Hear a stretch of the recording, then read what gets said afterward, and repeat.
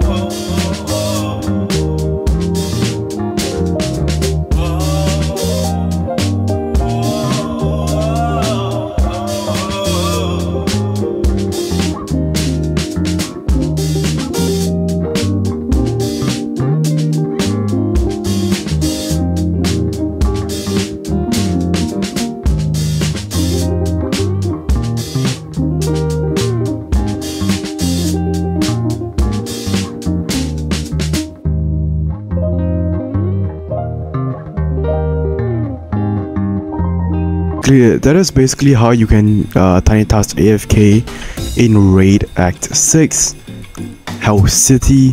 Of course, you could use Garo as well, but I most recommend Tatsumaki. She's really easy to set up. And yeah, so do like and subscribe. Before I want to end this video, I just want to say that my tiny task doesn't work properly. So even if I try to download and send the link in the description, when you guys download it, it doesn't work. Trust me, I can do it right now, and 99% of you would come to me and you would say that the tiny task doesn't work. So it's not that I don't want to share the tiny task with you guys, it's just that I can't because the downloading problem or something, it gets corrupted. Anyways, like and subscribe, and I'll see you later.